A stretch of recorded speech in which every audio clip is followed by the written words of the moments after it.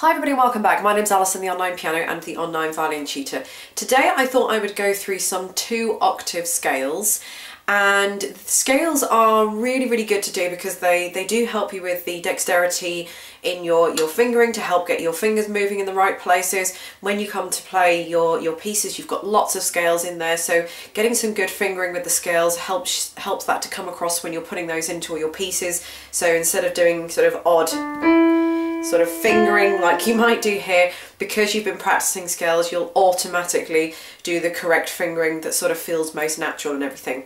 So I've got some printouts which will be in the description bar directly underneath, and you might see just above me here. Now I've got 2 sheets of music that are free for you to print out, but they are both exactly the same. They're just written out in a slightly different format depending on how you prefer to see them. So this one here has C major, D major, G major, A minor, that's a harmonic minor by the way, and D minor, which is a harmonic minor as well. How this process works is it's 2 octaves, so 1 octave is 8 notes. So an octave is 8 notes, 2 octaves is double that. It's actually, a 2-octave scale is actually 15 notes. And how I've done it here is that you've got the letters or the notes that you're going to be playing, which are the black capital letters for each one, all down here, and then above it with the red writing is the right hand fingering, and underneath it in the blue writing is the left hand fingering. So basically you'd put your thumb,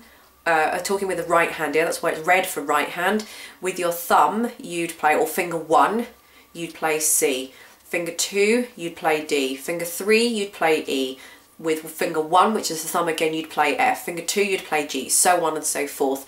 And with the left hand at the same time you'd play C with finger 5, D with finger 4, finger 3 would play E, finger 2. So that's the first process that I've done, or the first way that I've done that, and that's the way I normally give it to students, just because then everything's coming at the same time. So when both hands play a C, you know the right hand's playing it with the thumb, the left hand's playing it with the 5th finger.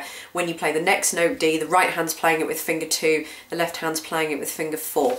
So that's the first sheet. The second sheet, which has exactly the same information on just in a slightly different way, but on the right hand side is all of the right hand, on the left hand side is all of the left hand. All the scales are exactly the same. The only difference between each scale is that they start and finish on a different note, and they might have 1 or 2 black notes in them that you have to remember. So C major starts on C, goes all the way up to the next C, and then the next C above that, because we're doing a 2 octaves, and then it plays all the notes all the way back down again. So the fingering is the same for all of them. The entire process is the same, so once you've learned one in terms of fingering, it's exactly the same thing.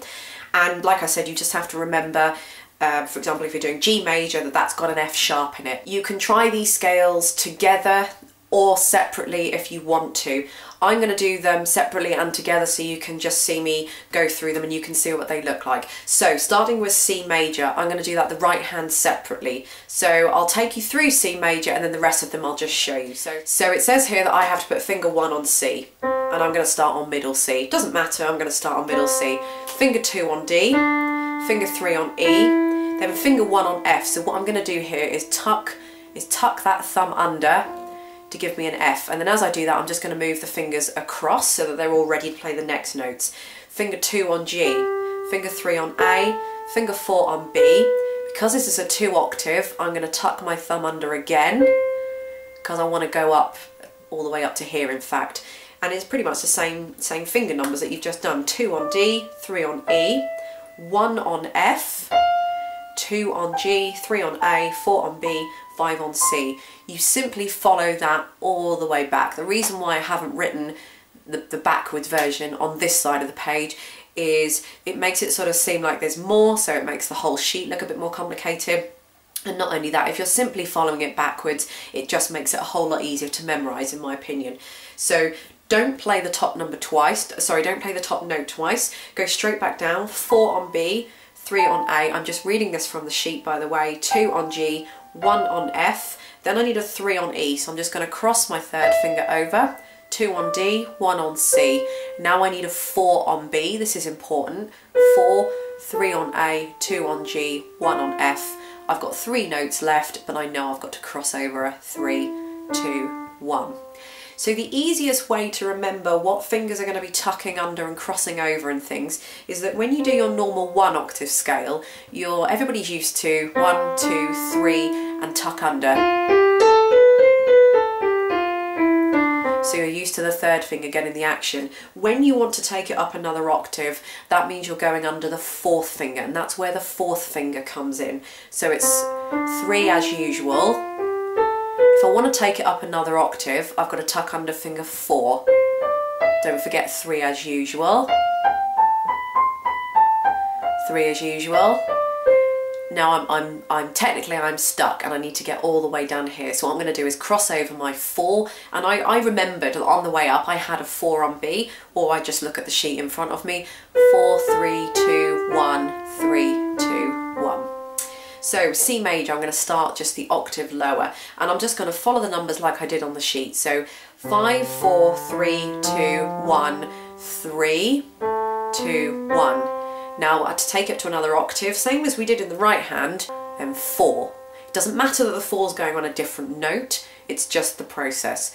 4, 3, 2, 1, 3 as normal, 2, 1. Same thing that you did on the way back down. So try and remember where you put those 3s and 4s. 2, 3 that I just had a second ago. So I'm going to tuck my thumb under. 2, 3, 4. Don't put 5 down or you'll finish it. So tuck that thumb under. 1, 2, 3, and then under. 1, 2, 3, 4, 5. I'm going to play that hands together. So before you do it hands together, I would recommend that you can do 2 octaves hands separately perfectly, inside, outside, forwards, backwards, upside down, all that kind of thing, because if you start to put it together straight away, you'll just completely come unstuck. So the hands are going to be doing different things at different times. So here we go. Right hand moves first, where I tuck the thumb under, left hand carries on. Left hand crosses over a 3, right hand carries on. Right hand tucks the thumb under, left hand carries on. Left hand crosses over, right hand carries on. Right hand tucks under, left hand carries on. Then left hand crosses over, right hand carries on. Then backwards. Left hand tucks under, right hand carries on. Right hand crosses 3 over, left hand carries on. Left hand tucks under, right hand carries on. And now the right hand crosses a 4 over, left hand carries on. Left hand tucks under, right hand carries on. And then the right hand crosses over 3 and the left hand carries on. If I do that one more time. Tuck under 3, cross over 3, tuck under 4, cross over 4, tuck under 3, cross over 3, tuck under 3, cross over 3, tuck under 4, cross over 4, tuck under 3, cross over 3. I'm going to go through and do the D major 2 octaves hands together so you can see me do that, and then I'll go through the rest of the scales. So this is D major.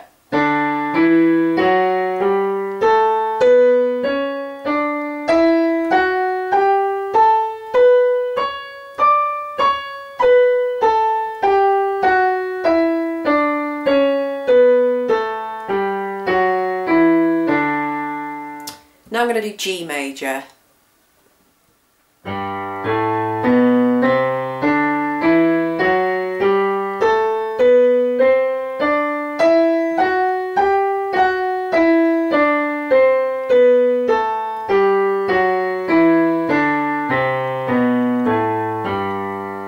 Now I'm going to do A minor, A harmonic minor.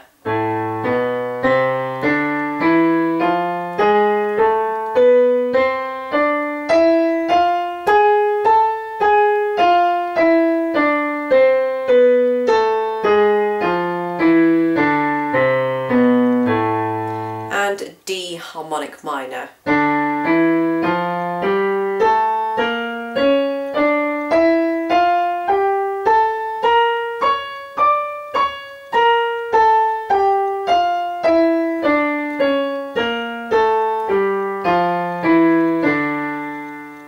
So there we go, there's the 2 octave scales, hands together or separately. Thanks very much for watching. Don't forget to check out my other videos and subscribe and all that kind of good stuff, and I'll see you in the next one.